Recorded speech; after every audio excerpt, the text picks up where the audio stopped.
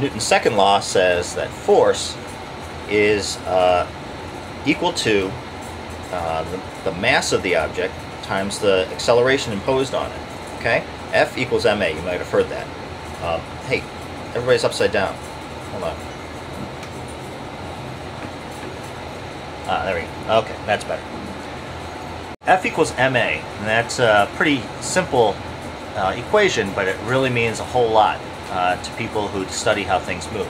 And let's do a little demonstration of F equals ma. I'm down here on the floor of the space station, or we call it the deck, because we have some bungees set up. Bungees hold our stuff down.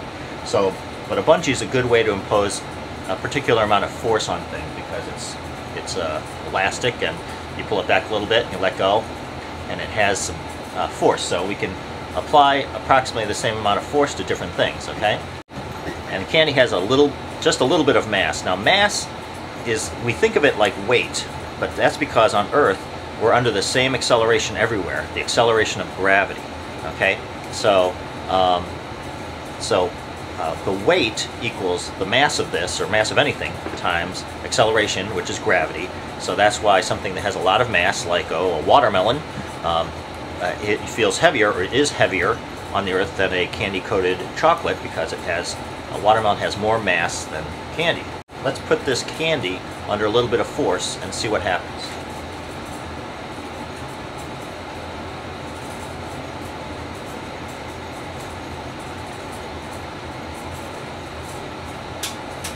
Okay, see that? Here, let me go catch it.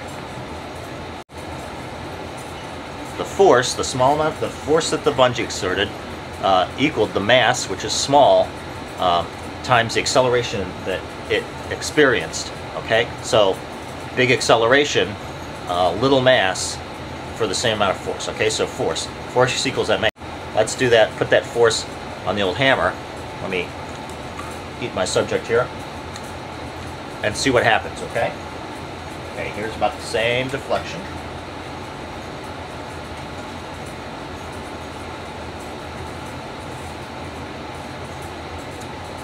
Okay, you see that? A lot less acceleration. So, since the force is the same, the force from the bungee was the same, but the mass was really small for the chocolate, it experienced a bigger acceleration. So it got a faster speed. With a bigger mass, the same amount of force resulted in a slower acceleration, which resulted in a slower speed.